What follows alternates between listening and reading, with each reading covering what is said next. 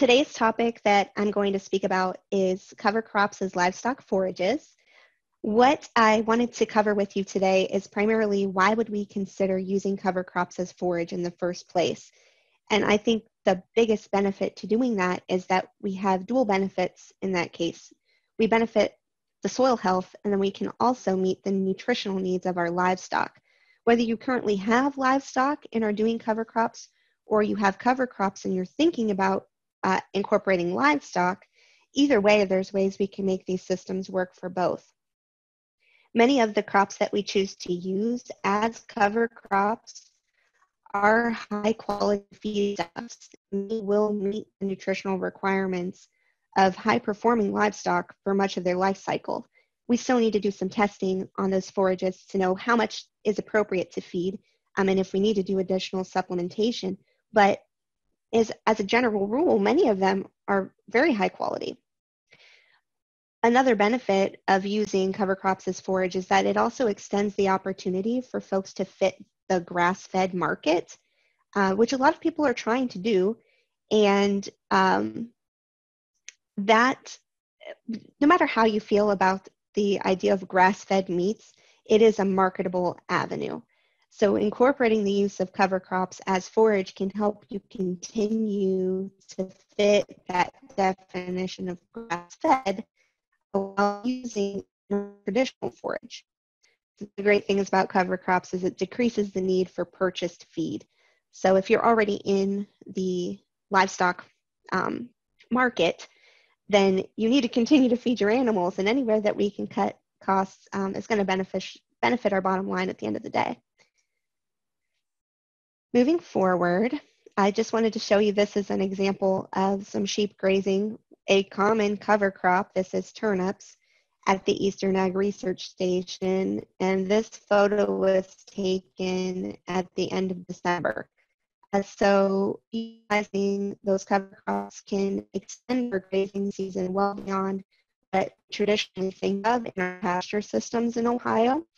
And while this example is not planted in a crop field, it's very similar to what you could envision in a crop system, where you can set up some very simple lines of fence to allow the animals limited access to move through and utilize those forages. And then with good weather, you can get some regrowth and actually come back and graze again in some cases. But there are challenges, of course, as with everything, that go along with trying to use cover crops as forage. Our planting and our harvest timings may not cooperate with the weather. It seems like nothing we do anymore actually cooperates with the weather. I know Aaron Wilson is on watching the webinar, and as a response to that, we have to be willing to push those recommended boundaries. When you open the agronomy guide and you look for the planting dates of these crops as forages, they don't necessarily line up with when you would plant them as cover crops. So we could have some issues with stand failures, but we could have a lot of benefit of potential for success. So we have to be willing to ride that line of this may or may not work, but if it works, it's going to be great. So in many cases, I think it is worth the risk to try. Another challenge is that our rations that we offer our animals are going to need to be adjusted. It should be a gradual change as you start to incorporate those cover crops, regardless of whether they are actually grazing the cover crops or if you're harvesting it and feeding it in a bunk. Anytime we change the diets of livestock, we cause a disruption to the digestive system, and we want to make that as gradual as possible every time we change feeds, and that's no different with transitioning to feeding a cover crop. Probably the biggest challenge that we face using cover crops as forage is that the moisture levels are often very high, and that makes drying the forage down very difficult. And we've listened to a lot of excellent talks from forage experts this fall, winter, and early spring about the benefits of using wet forages and ways to preserve those. And there's lots of risks also associated with those. But when done well, you again have the ability to feed a high quality for your livestock can be stored for a longer period of time. So whether you're looking at grazing or harvesting, you need to be considerate of the fact that there is a lot of water in those forages. So when it comes to pounds of feed consumed by the animal, much of that mass is going to be water. So they will likely eat more of these wet forages than they would of a dry forage because so much of it is water. So consider grazing, wrapping, or ensiling the forages as a better means of harvest because you're not going to get these things to dry down. When it comes to equipment, be cautious about the investments that you make in equipment because often we can exceed the value of the forage crop by buying more equipment or securing more equipment. So be cognizant of that before you go gung-ho with a new idea because that's an easy way to sink too much money in your system and have it not pay back to you.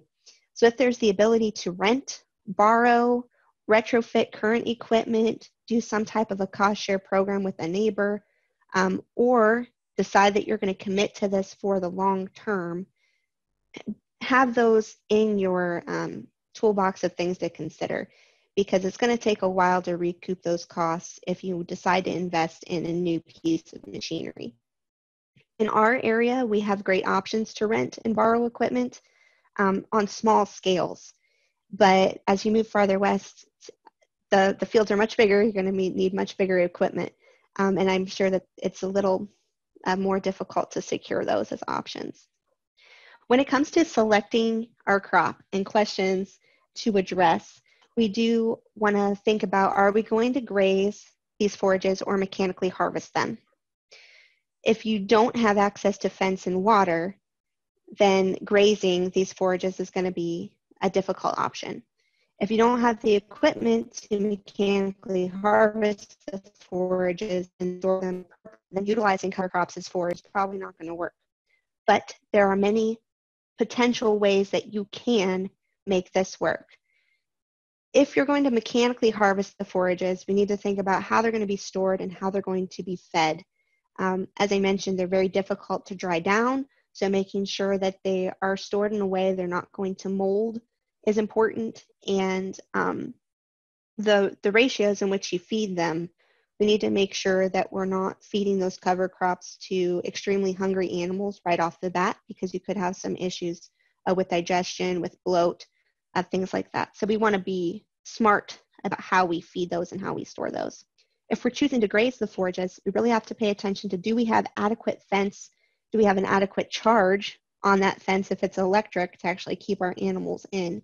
And do we have access to water? It's likely that you'll need to use some kind of like a camel to transport water out to the field so they can have access. Or if you're limiting the time they spend on the field, maybe you don't need to provide water. If they're only out for a couple hours and then you're bringing them back to a different area, they can get water in that other area. Since so much of this forage is water, they likely won't need to drink that much as they're grazing. But if you have them out there all day, then they certainly are going to need some water. More about selecting your crop. What I've done here is pulled some of the most common cover crops that are also valuable forages and put them on this chart. And all the information here is sourced from OSU Extension. And you'll notice that what's displayed are the species, their value as grazing material, and their value as harvested forage. So depending on which option you think you want to go with, grazing or harvesting, you can go through this chart and choose what looks good to you. Now be aware that many of these grow at different times of year. So our annual rye, that's going to be, you can see that in either spring or you can seed it in the fall. But that's going to have a much different time frame for seeding than sorghum Sudan grasses. This is a warm season grass, so it's only going to grow during the summer. So if you plant that in the fall, you're going to be definitely disappointed. So as you go through this chart, you can select grazing versus harvest, and then you can go through and find those that are very good, excellent on either category, and then look up the specifics on each of those crops. What would be required? Do you have the equipment available? Does this meet the nutritional needs of the livestock you have? And then use that information to make a good decision for you. When it comes to tillage in the system, no-till and minimal till seeding are, of course, desirable, and we're going to try to do that most likely if we're in a conservation tillage system of some kind. But keep in mind that seed placement is critical, as it is with all other crops. One of the biggest causes of stand failures of all forages is planting the seed too deep. And we need to make sure we manage our crop residue in a way that's going to be conducive for seeding. If we're broadcast seeding this, and we have a lot of residue on the surface, that's going to interrupt the ability for the seed to make good contact with the soil. So in that case, a no-till drill would be highly recommended. And you can consider chisel plowing or disking, which could be helpful if you have a lot of residue on top. Don't get too carried away, and don't do it too early before seeding. We want that soil to stay in place, but we also want our seed to germinate. So trying to get the best possible seed to soil contact as we can without disrupting the whole purpose of using our cover crop is important. I threw some information in here about anticipating fertility needs. And I did that because my first ever public talk on cover crops that wasn't specifically related to wildlife food plots was at Nathan Brown's field day for cover crops in Highland County this past August. And they'd asked me to talk about fertility needs of cover crops. Well, clearly, your fertility needs are going to vary based on your specific location, your field, and what cover crop you're utilizing, the crop that comes before and the crop that comes after. But when you're looking at your site, make sure that you're choosing cover crops that fit what you currently have and not what you wish to have. Look at your pH and your soil types, the fertility levels that should remain after the previous crop was harvested, and what you're subjecting that seed to. We need to select those that work in the conditions that we have. And as you're doing soil tests to try to figure this out, add on what cover crops you have anticipated after your main crop is harvested. That's going to help you develop those recommendations for the long term. When it comes to utilizing legumes, if you get inoculated legumes, you should not need to add additional nitrogen than what is already present. Make sure that the legumes that you choose are inoculated, especially if the previous crop was not a legume. So if you're planting a cover crop after corn, there's not going to be those beneficial soil microbes for the legumes to form their relationship with. But if it was after soybeans, there could be some. But also those bacteria are sometimes species specific. So just go ahead and get the inoculated seed. It's worth the extra cost to ensure that you have what's necessary for success. You may need to add some additional potassium for legume crops. They do need more potassium than grasses do to be successful. In some cases, your grasses may need some starter nitrogen to get kick-started. But if you have nitrogen left over from the previous crop, you may not need that starter nitrogen. If you are cutting that crop for harvest and transporting it to another area, it is possible that they need some nitrogen in between harvest periods to keep that crop actively growing. So it seems kind of silly that we would plant a cover crop to try to prevent excess loss of nutrients and then apply a nutrient to it. But when you weigh your costs and your benefits, if you're trying to have a successful forage system and get maximum growth, it may be worth the additional application to carry out that growth period of the cover crop for a little bit longer. Really, this is going to depend on your specific situation, your wants, your needs, and what type of livestock that you're feeding. It's important to know what your purpose is when you're thinking about fertility. And I made this decision tree. It's extremely easy to think about. So first question is, are you going to harvest this forage? Yes or no? If the answer is no, most likely you're not going to need to apply fertilizer. If the answer is yes, your likelihood is higher because you are taking that crop off, removing it, and putting those nutrients somewhere else. That may be exactly your goal. or it could be creating a little bit of a deficiency in the system. So play that by your own situation, judging by soil tests and nutrient removal in your cases.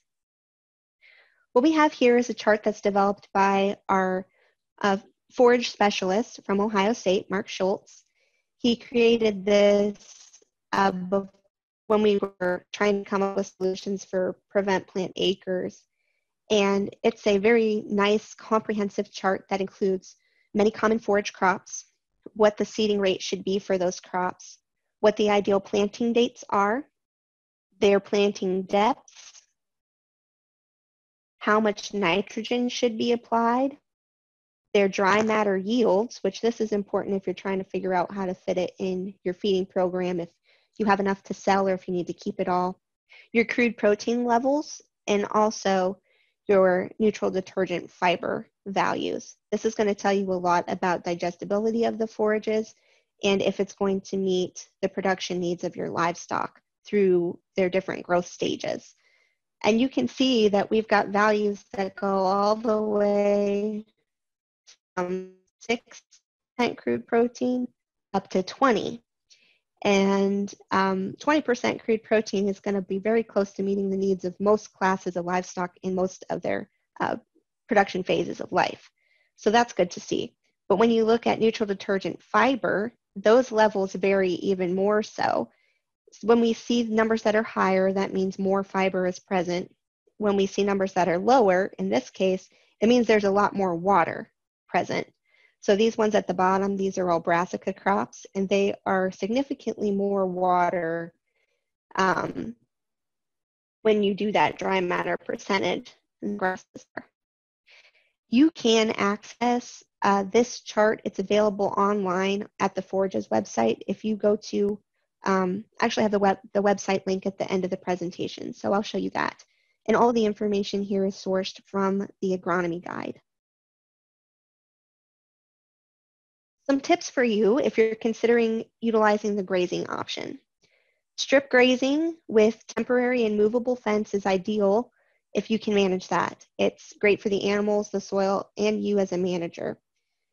Utilizing strip grazing is going to help those animals adjust slowly when you expose them to a new feed source. It's going to aid in getting the manure evenly distributed across the field, so you benefit again from the addition of nutrients. You can easily change the grazing loads, how fast the forages are growing, how many animals you may have stocked at a time.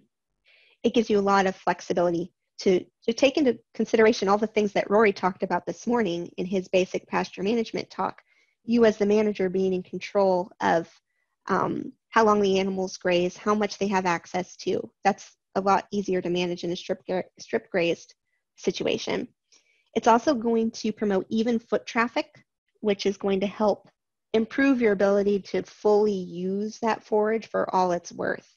When you limit their ability to move forward and pick and choose whatever it is they want, they're encouraged to eat everything that's there, which is going to help you maximize the utilization. When using strip grazing, we want to make sure that we're leaving adequate residue.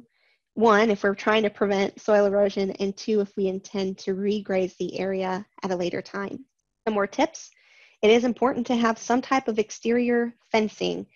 Livestock have a way of getting out, and that is your responsibility as a manager. So making sure that you've got some type of a barrier between you and the neighbors or you and the road is important. So I would not be comfortable saying go out and put one strip of polywire around your cornfield to keep in a group of cows. They usually will respect one strand of tape if they've been exposed to it before, but what if they don't and they wind up out in the road and somebody hits one with their car, or they get into the neighbor's garden and gobble up all their cabbages or something? You don't want to be in that situation. Consider your exterior fence if this is something you want to pursue. Making sure that fresh, clean water is available and that you have species appropriate mineral is very important.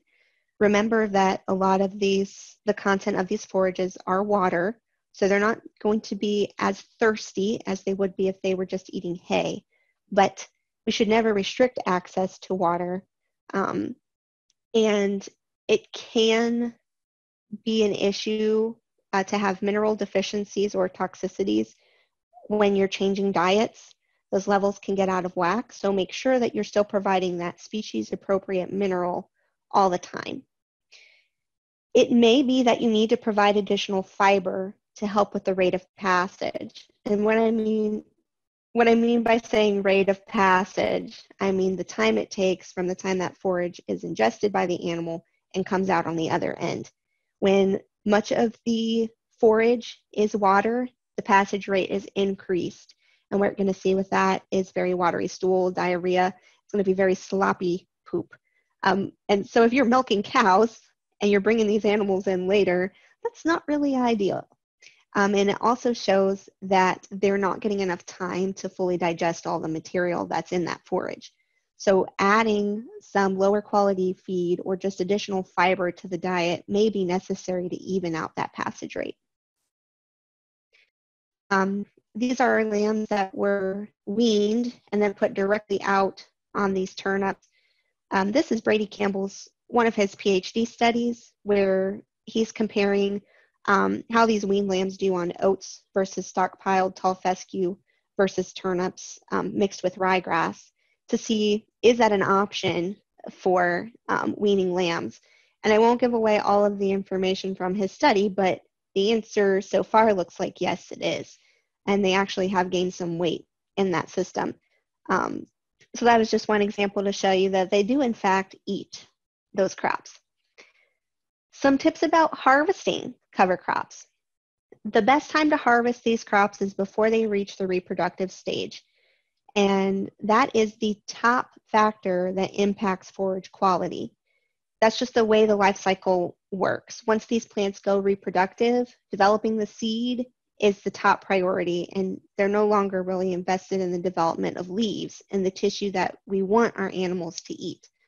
So in all cases, the best nutritional value of those forages is going to be at the point before they turn reproductive and develop a seed head. Drying down of cover crops is going to take extended time compared to traditional forage crops. And this could pose problems for you during harvest and also after.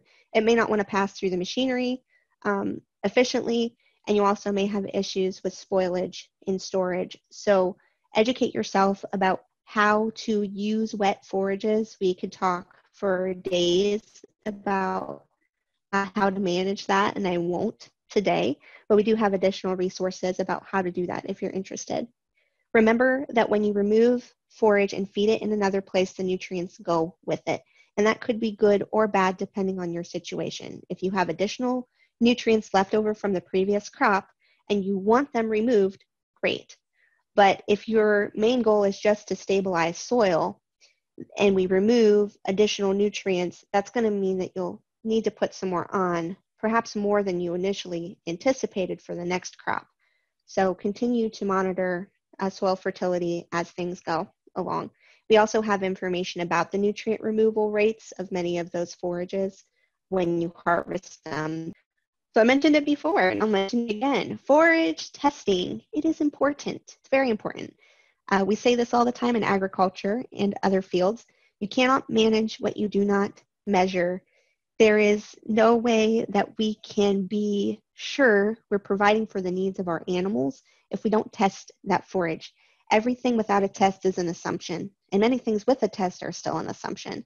But we can get a lot closer to making the best decisions when we have that information available.